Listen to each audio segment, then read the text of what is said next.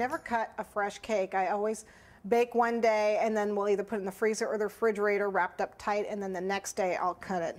This is just a box cake mix, nothing special to it.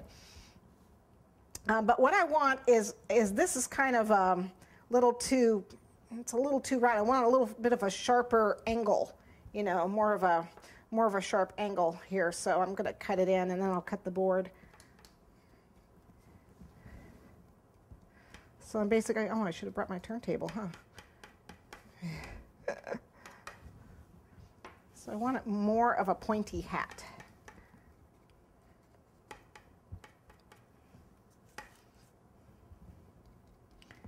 So we're just going to carve around. Just do the best you can. Try to keep the angle. It'll be easier if you have it on a turntable, of course.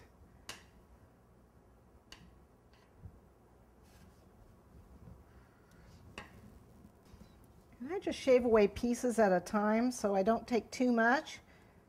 But you know, any kind of mistake you make, if you cut something off you don't want, you can always fix with frosting, or stick a cake piece back on there and glue it on with the frosting.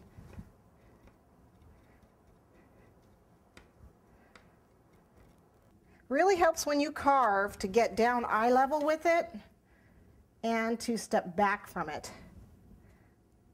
Oh well, it's going to come off. It's a hat, so that's good enough. All right. So what we need to do now is remove all our crumbs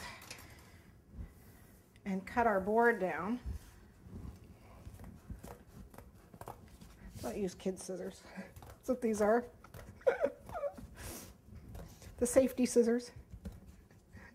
Not the best scissors for cutting. They work. There we go. All right, we're going to give this a crumb coat. We definitely have crumbs all over the place now. All right. Okay, so I've thinned a little bit of my buttercream and I'm just giving this a quick crumb coat. When the cake is chilled and firm, it's really easy to do this.